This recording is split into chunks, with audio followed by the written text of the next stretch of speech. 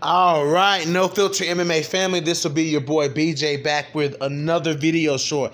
Guys, I told you the Montana De La Rosa videos were coming, so expect them. This is a mini film study. This is a mini film study of Montana De La Rosa. It's a baby film study. I just wanted to point out a few things about Montana De La Rosa, you know, that since some people say that De La Rosa can't fight on the feet, I want to point out some of the things that Montana De La Rosa does very well on the feet. She's going into this fight with Viviane Araujo. Montana, coming into this fight, Montana said that she is prepared to stand and trade with Viviane Araujo, that she cannot bank on getting this fight to the ground. If the opportunity presents itself to get to the ground, then Montana De La Rosa says she will take the fight to the ground. But she said in this fight, she is prepared to stay on the feet if it comes to that. So I just want, and I've been saying all along that Montana De La Rosa is fully capable of competing with people on the feet. I mean, she fought Andrea Lee, and that fight was very competitive. And Andrea Lee is a very accomplished Muay Thai fighter, kickboxer, you know what I'm saying? So, you know, Montana De La Rosa is a very well-rounded fighter, and I'm going to point out a few things that De La Rosa does very well. So first off, in this clip, guys, in the first few clips here, I'm going to highlight the jab of Montana De La Rosa. I always say that, you know, Montana has a great long, stiff jab. I always talk about her size. I mean, look at here versus KGB. I mean, Montana, obviously the bigger fighter, the longer, taller fighter. So let's see. I want to show you guys a few examples of Montana pumping that jab and using that jab and using her size to her advantage. All right, guys, here we go. Look at Montana, how she throws that jab out there. Look at that. Watch how long her jab is. Look at that. Slipping punches. Now, let's go back and watch that again. Now, let's watch this clip again. Let's go back and watch it again. Jab. Look how stiff that jab is. Now, watch how she jab, slip, 1-2. Boom, boom. Look at that. Guys, I've said, you know, many times that Montana De La Rosa uses that long, stiff jab very well, and she does. And we saw it here where she, jab, slip, 1-2, boom, landed that power right hand on Andrea KGB. She's very rudimentary, but her striking, her rudimentary striking works very well. She has a good boxing coach, a boxing coach that can lead her to, you know, being competitive on the feet with strikers. Now, in this video, I want to just, you know, I'm still highlighting the jab of De La Rosa. I want to look at how De La Rosa keeps the distance with the jab, stops KGB from coming in. Just let's look at the movement of Montana plus the jab. Montana's striking has come a long way, guys. Check out how Montana moves into these strikes. Look at this. Look at this jab. Boom, moving. In and out. Boom, in and out. Montana, in and out. You know, you guys really should pay more attention to Montana by just not say that she can't strike. Montana De La Rosa can strike. You know what I'm saying? Like I said, guys, she uses that jab. Look at this. Look how she uses the jab here. In and out. Boom, in and out. Look at that. Avoiding, you know, not allowing KGB to counter her. In and out with the jab. She sticks the jab, and then she's back out, and she instantly resets. Instantly resets and ready to throw another jab. Now, we all know that Montana De La Rosa is primarily known as a grappler, so we know that Montana De La Rosa is good on the ground. I'm not going to study her ground game here. We know that she's one of the best grapplers in the division, but what I want to highlight is look at how Montana throws the jab and then instantly goes for the takedown. This is what I'm saying, guys. Montana De La Rosa mixes up her game very well, very well. Take a look at this, how she throws the jab and then instantly takes KGB to the ground. Look at that. Jab, duck, boom. Instantly gets the takedown. Let's watch that one more time, guys. Jab, whew, boom. Instantly gets the fight to the ground. All right, so Viviane Araujo is going to have to watch out for Montana De La Rosa, the mixing up of Montana De La Rosa. Montana is going to mix the striking and grappling up. She's going to hide the takedowns behind the striking if she doesn't settle into the strike. If Montana decides to mix it up, she will mix it up. If she decides to take this fight to the ground, then we'll see more of this. We'll see more of her striking, throwing that jab to confuse Viviane Araujo, and then boom, instantly shooting for the takedown. Look at that, boom. I mean, that is a perfect entry to a takedown from Montana De La Rosa. That is the perfect entry. All right, guys, let's go to the next one. Now here, guys, I want to highlight the power of Montana De La Rosa. No one says that she has a lot of power. She does have a lot of power. She has a very powerful 1-2. Like I said, guys, very rudimentary in her striking. Now, when she's throwing the 1-2 coming off the jab, then, you know, that's just to keep the distance, fill out 1-2. But when Montana commits to that right hand, then you see her really throw power out of that right hand. And coming out in the second round of the fight with KGB, Montana was feeling the heat from KGB. So what does Montana do? Starts landing those big shots. Check this out.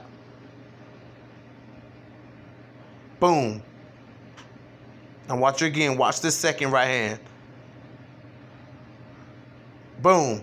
Montana De La Rosa in and out with the power. 1-2, boom. She's out of there. 1-2, boom. Montana De La Rosa is out. Let's look at this one more time. Look at that. Watch the right hand. Boom. Montana De La Rosa has a lot of power in that right hand. I keep telling y'all that she has power in that right hand. Lots and lots of power in that right hand. She has, I believe Montana De La Rosa will, in her career, she will get a couple of knockouts. I think she will score a couple of knockouts in her career. And we've seen her, I'll show you that footage, the Mauro Romero Barella footage later. But I just want to show that Araujo is going to have to watch out for the power coming from De La Rosa.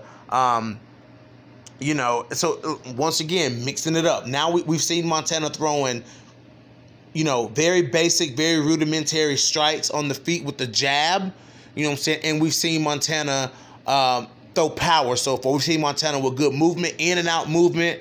We've seen Montana with good lateral movement. Now we see Montana pumping that right hand, throwing with the power, and let you know, and backing up KGB. That's what she did. She backed KGB up with the power. Let's go on to the next one. All right, guys. So here what we see again is Montana De La Rosa mixing up the fight, mixing up the style, showing the different, you know, the different angles of her game. Check this out. Boom. Whoop. Mix right into the takedown. Right into the takedown. Right to the leg. Grabs the leg and takes KGB down. You know what I'm saying? I mean, she can do this all night long. De La Rosa can literally do this all night long. That is what Viviane Araujo is going to have to watch out for, is the mixing up of De La Rosa. Because if De La Rosa, if she finds out that she can get Viviane Araujo down easily and dominate her on the ground, she's going to keep this fight. She's going to take this fight to the ground. She's going to strike with Viviane, and then she's going to do just what we see right here. Just that right there. Take Viviane down and dominate her on the ground. You know what I'm saying? Montana, this is a win. She has to win this fight. Montana De La Rosa knows the pressure that's on her as far as her place in this division. You know what I'm saying? This is the fight that she needs to win to do it. And she's going to, I feel like De La Rosa, she's changed fight camps. She's going to work every angle of her game. She's going to show off how she's sharpened her tools. And she's going to be a much better version of Montana De La Rosa. Let's go on to the next one, guys.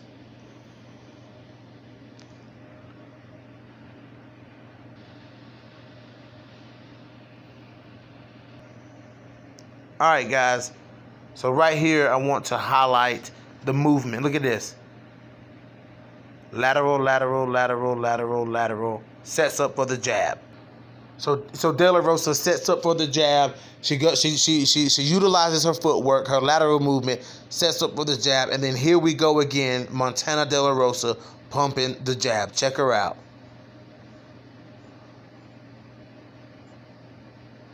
Look how long her jab is, man.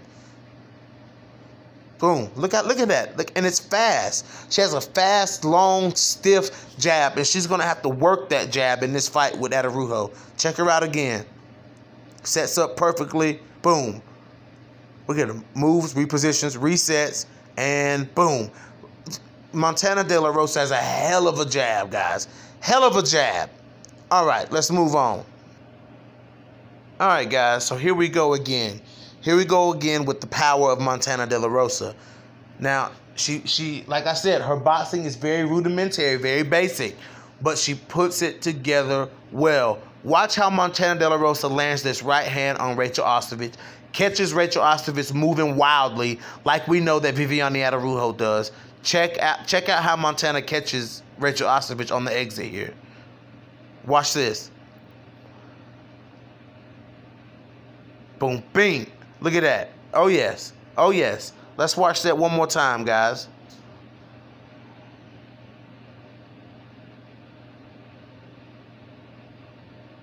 Poof. There we go, right there. So what happens? Montana catches Rachel Ostovich slipping.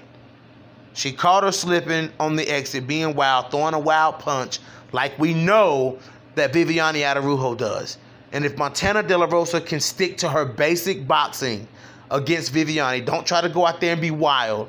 If she sticks with the basics, she'll catch Araujo on those wild shots that she throws. Check this out one more time, guys. I'm going to play this again.